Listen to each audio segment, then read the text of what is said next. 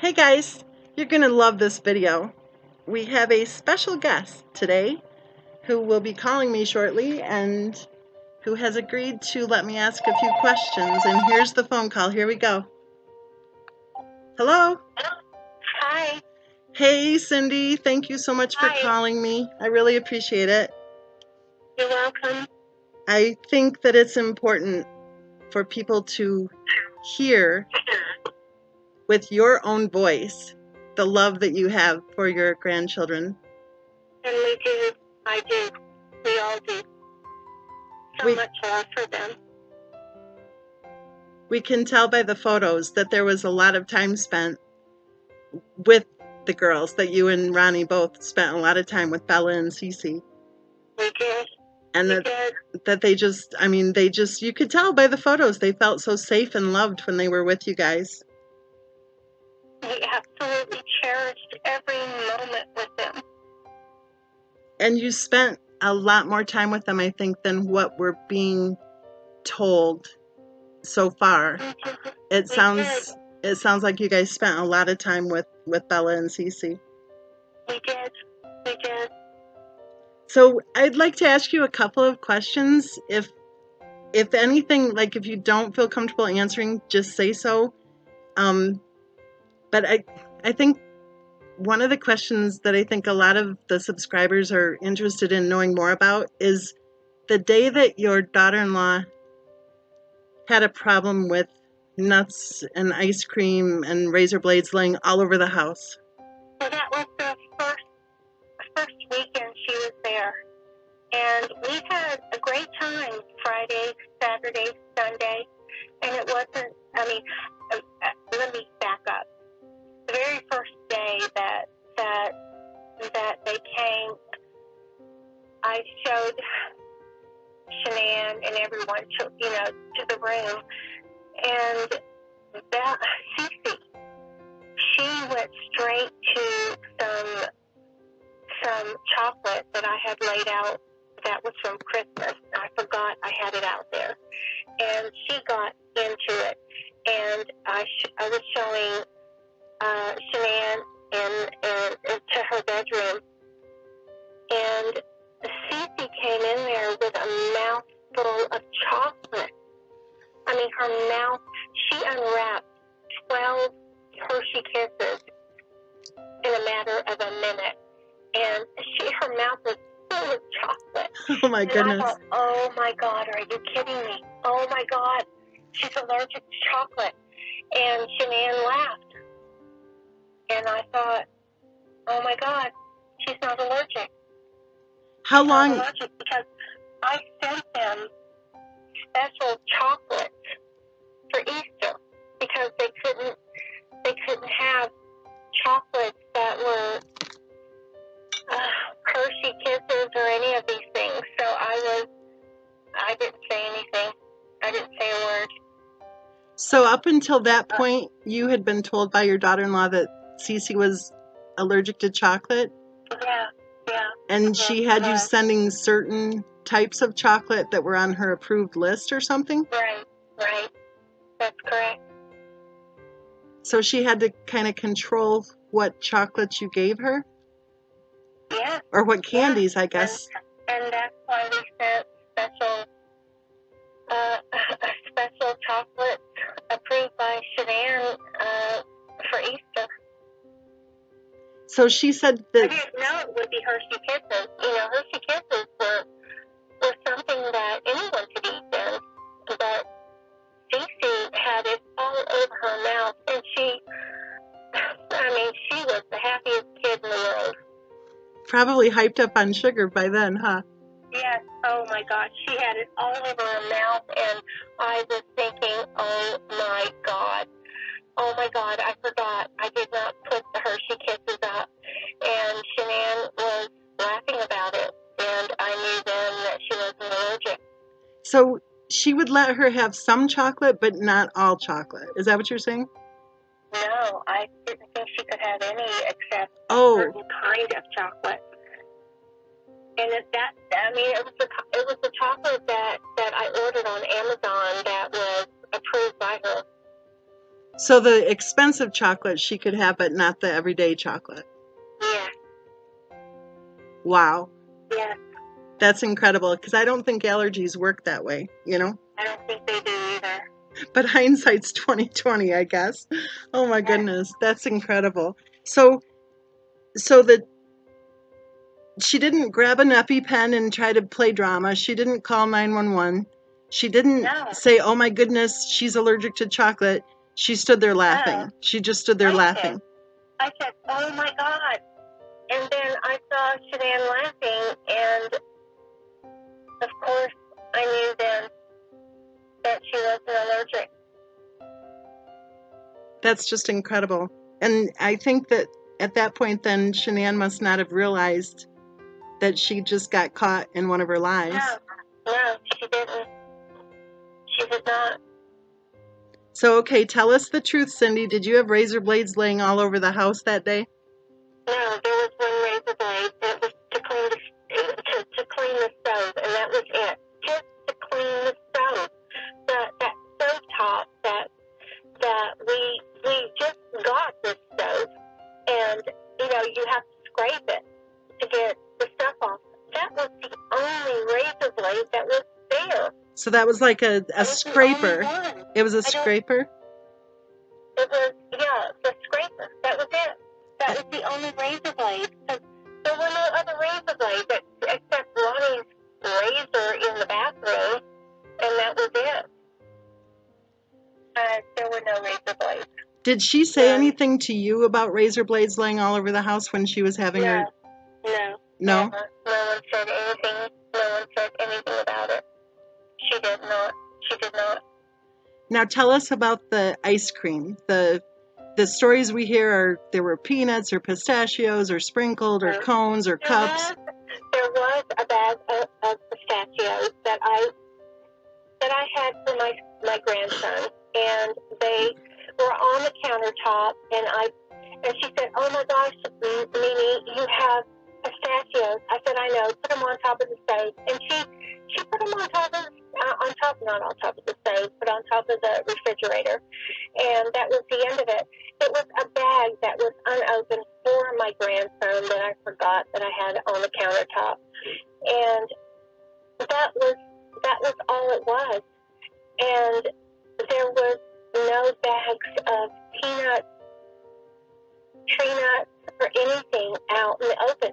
My house is small, so small that wherever Bella and Cece were, I mean, you knew where they were. I mean, they were right there.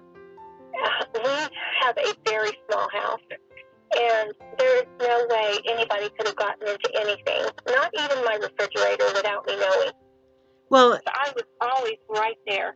Well, did you give the girls ice cream? I gave, Dylan went in the freezer and got a vanilla ice cream, a Walmart vanilla ice cream. And, Dylan did get that. And that was the big culprit, was the Walmart vanilla? That was the culprit. That was when Cece had a meltdown and wanted the same thing. But Cece could have had ice cream because we went to Walmart when they came here, and she had ice cream, not in the same cup, but she had ice cream, and she could have gotten that ice cream. And yes, I did say that you can't always have what you want. I did say that, because Cece had the ice cream that all Shanann had to do was go in there and get Cece her ice cream and put it in a bowl. Right. And that's right. That's all she had to do. And nothing would have come of it. And you took her to Walmart, right? And you spent a ton of money so that she could have exactly what she wanted there. Absolutely. When they came down here, I said, let's go to Walmart and get everything that you need. And they got everything they wanted and they needed. Everything. There was nothing that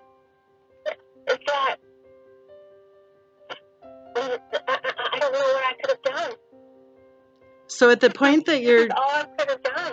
at the point that the ice cream started happening, then your daughter-in-law could have gone to the freezer, picked out the ice cream that was on her approved list, Absolutely. and scooped She could out. have gotten her little. She could have gotten her the ice cream. That's all she. I mean, there was nothing she couldn't have had that she didn't already have in our house. She had everything that they needed, and I did the best we could. That's all. I don't know what else I could have done it. So when Yeah. the ice cream came out, your daughter-in-law started yelling? Yeah. She said, I know that this isn't fair. I know this is hard for you, Cece. And she went on and on and on and on. And that's when I said, you know, you can't have everything that you want. Go back in there. Go get her the ice cream she needs, that she wants. That was it. I mean, I don't know what else I could have done. What did she say to you before she left? She said, she came charging down the hallway and said, you tried to kill my child. And then that's when it was over. I was done. I said, I can't take this anymore. You know, I didn't try to kill anyone. I didn't try to do anything. I didn't. Tell us about how the kids were hiding. When all the arguing was starting, it was Dalton and Dylan said, Adela was scared. And she said, I don't want to leave. I want to stay with you guys. Oh my goodness. And Dalton and Dylan said, hide behind the dollhouse. So she hid. So she was hiding from her own mom so she wouldn't have to leave and go with her? Yeah, she didn't want to leave. She wanted to stay because she loved Dalton and Dylan. Oh my gosh, she loved playing with them, and so did Cece. They were having a great time. They were having the time of their life, playing with the dollhouse and playing in the pool, trampoline, all of it. They were having a good time. But Why do you think she became so angry so quickly? What do you think her problem was? because Jamie came over and dropped Dalton and Dylan off, and that's when everything changed. When Dalton and Dylan were dropped off, and Jamie had to go back to work, and everything changed after that. It was.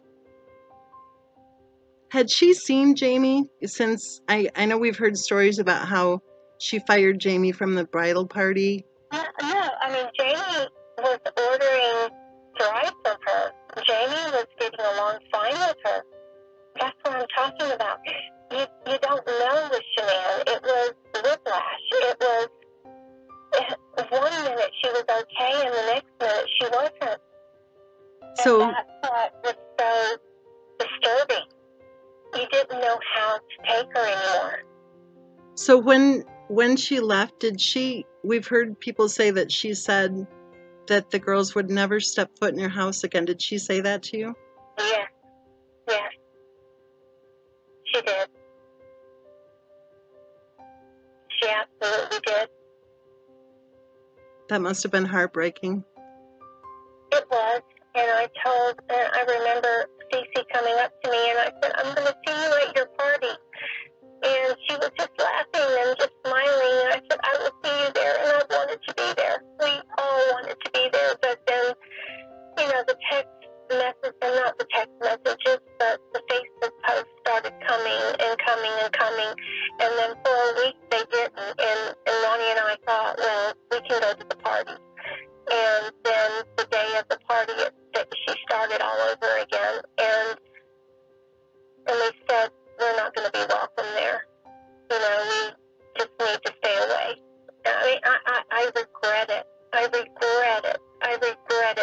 I wish we were strong enough to go there. I really do.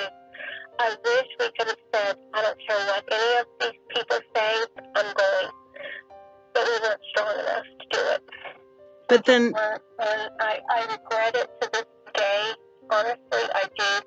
But then you did go to Myrtle Beach as planned, right? Yeah, we went to Myrtle Beach, and they were 5 miles away, and we were still not allowed to see them. And I wish, again, that we would have said, the heck with what anybody thinks. I'm just going. You know, what can anyone do? I'm going. I'm going to see them. But we didn't. We didn't do any of that. And I regret all of it. Every single bit of it. Well, I think at the same time with the way the term with domestic violence and child abuse is always walking on eggshells. I think that if you're worried, I wish we would have been there. I wish we would have just said, I'm going to see those kids the first time at the beach. I wish we would have said that, but we didn't. And that breaks my heart every single day. My heart is broken every day for those girls. Every day. Every single day. And it has not changed. It's so almost 2 years, it hasn't changed. And it's so contradictory, too, to complain that you didn't go to the birthday party, but then to not allow you to see the girls when you did go to Myrtle Beach. And we did go to Myrtle Beach, and we wanted to see them, and no one would allow us to see them, and it's only when Chris called us, you know, and said, you know, I love you guys, and, you know, she won't allow you to see them, and so we didn't do it. I mean, we should have just went. If I could have known any of this could have happened, I would have went. I mean, who could have known? No one could have known any of this could have happened. And it breaks my heart to this day. Every single day my heart breaks. Well, you can tell with the, like I said before, with the photos and with the videos and everything, you can just tell that your love for your grandbabies is strong. We love them so much. We love Bella, Stacy, Dalton, Dylan. We love them all. And there's nothing we wouldn't have done for them. Not one thing. Not one thing. Not one. We would have been there for any of them. And we just wanted to see them for the first time at the beach. And so we didn't go because we didn't force it. Because that's who we are. We don't force anything. We just we think we have time, and then you don't have time. Well, I think it's back to... And you don't have that time that you think you're going to have with them, and you don't. Well, it's back to also the walking on eggshells and what you said before, the word whiplash. If you're not sure what to do, then you're trying to just kind of try to keep the peace, not realizing, of course, the tragedy that was about to occur. I know, but that's absolutely right. I have another question, but I feel bad asking you because Go ahead. There was a lot said about the whole idea of the Tylenol and the Benadryl. Have you ever seen your daughter-in-law give Cece and Bella Benadryl and Tylenol at nighttime when they weren't sick? Yes.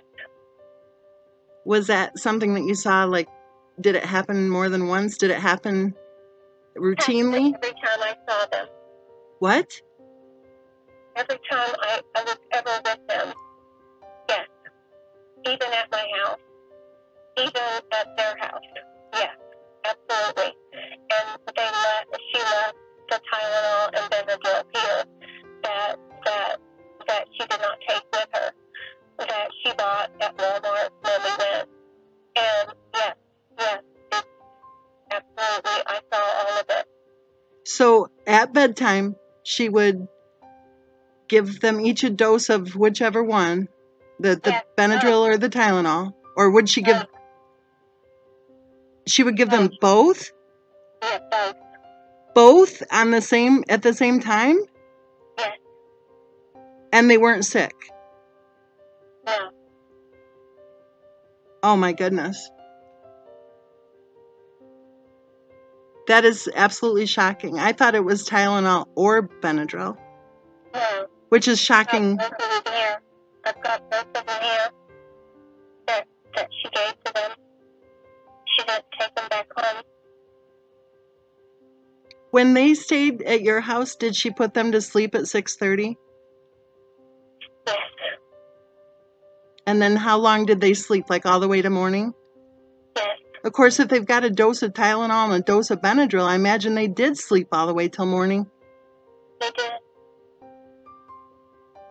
Did that worry you, seeing her giving them drugs when they weren't sick? Yes. Yes, it did. Because I didn't do that to my kids.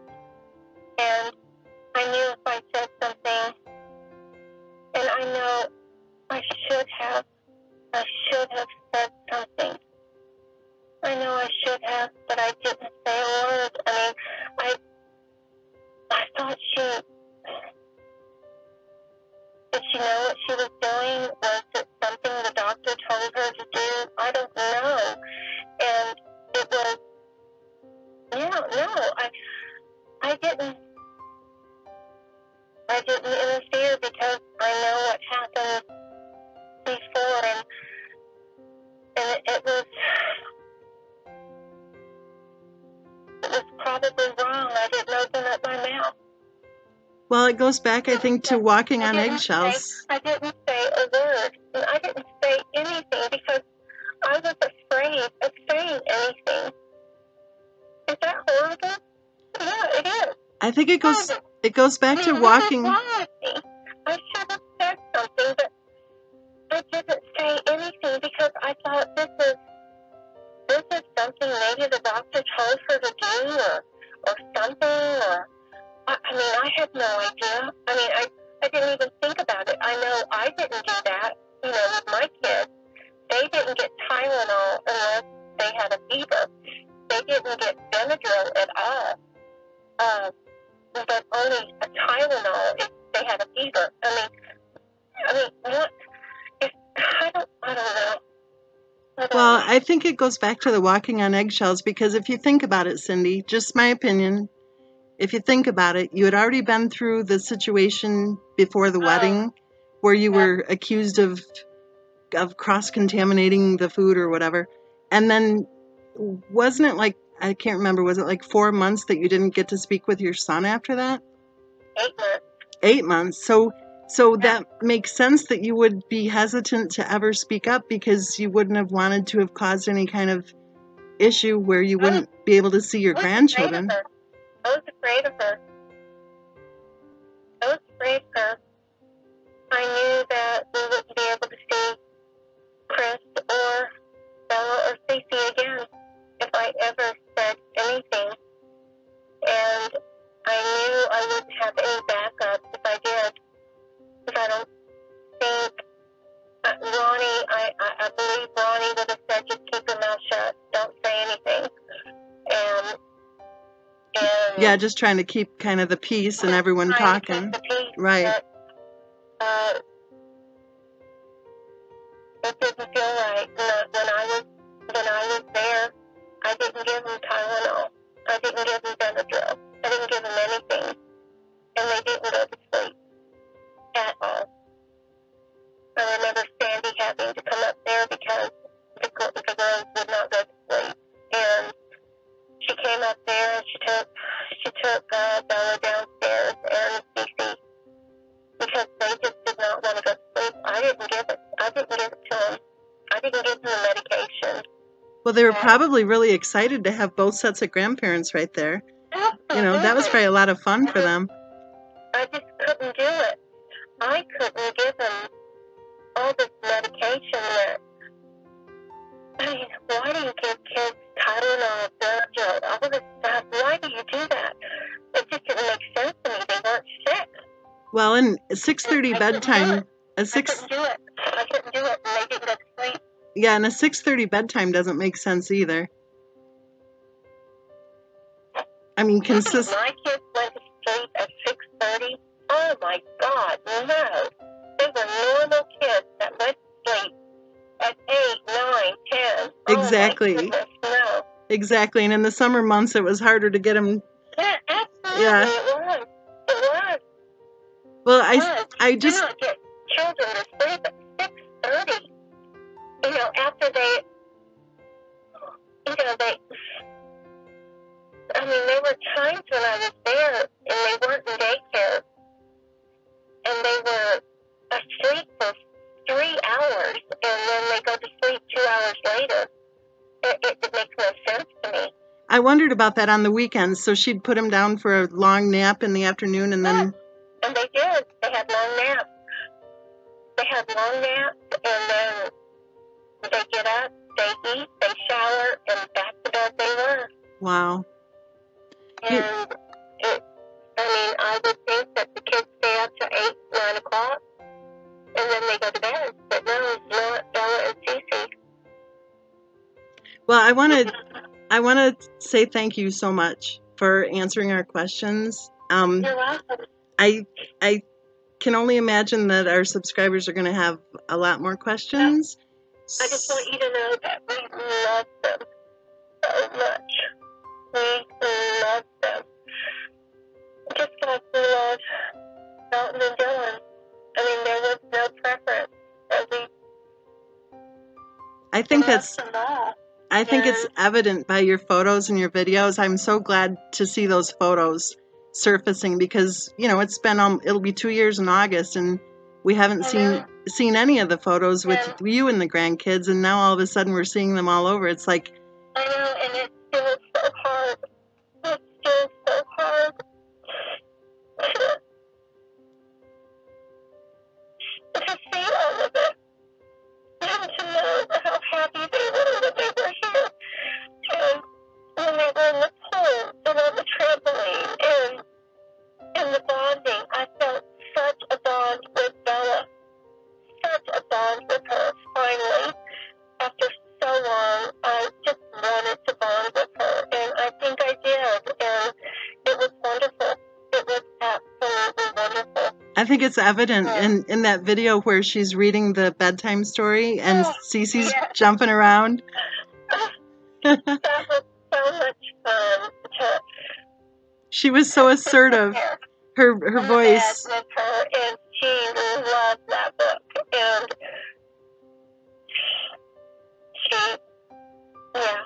that was a wonderful video. That was so nice to see her so happy. You know, the smile on her face, but also the confidence in her voice. Because in a lot of the videos that we've seen that were posted online, she doesn't come across as being very self-confident or assertive at all. Yes, wasn't she? Oh my gosh. She was letting me know about those monkeys. And then when Cece started bouncing away, she's like, "Get back here, sit down." Cece was a ball of fire. She was she had no fear, none whatsoever. Bella was cautious, but when she saw Bella and Cece on the trampoline, they were both a ball of fire.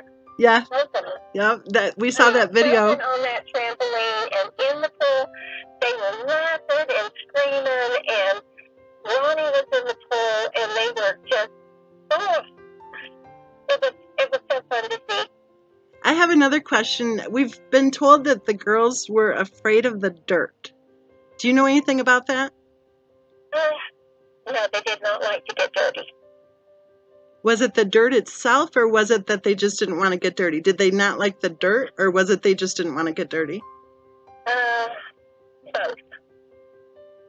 They didn't like to get dirty. I mean, of course, you know, I guess in Colorado you didn't have a lot of dirt. But when we came to North Carolina, oh my gosh, Dalton and Dylan, they would get dirty. I mean, dirty. He was playing in the dirt. And when they came down and, you know, Jamie chickens, and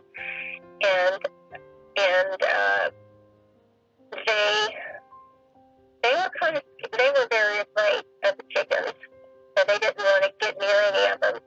But no, they didn't like to get dirty. They liked to stay clean. They were not dirty kids at all. They did not like to get dirty. So they were kind of like city kids instead of country kids? Absolutely. They were city kids. They were not country kids. Not like Dalton and Dylan. Dalton and Dylan will get down and dirty. But it sounds like they did not like to get any kind of dirt on them. it sounds like they had a wonderful time with you guys when they were staying there. Oh, they did. They did. Robert took them on the four-wheeler and drove them around, the yard, and they loved it. And they had a good time. Good. They had a good time. And a good time. Really good time. Playing with their cousins and spending time. If only they could see where Jamie lives now, and the chickens, and the dogs, and the cats, and everything that they have, and the turkeys, and everything that they have. Oh my gosh, they would have a ball. I mean, driving around the woods in the four-wheelers and everything, they would have such a good time. They would have had a blast. Well, I want to say again, thank you so much for talking with us, Cindy. I really appreciate it. I know it. Oh, thank you. I know it isn't easy at all, and I'm so sorry for the pain that you guys are feeling. I think, obviously it's a tragedy, obviously, and I can't even begin to imagine. Never will understand any of it. Let's do this. Let's go ahead and say our goodbyes, and then we'll talk again soon, okay? Okay. Okay. Right, thank you. Thank you, dear. Bye. Okay, bye-bye. Bye-bye.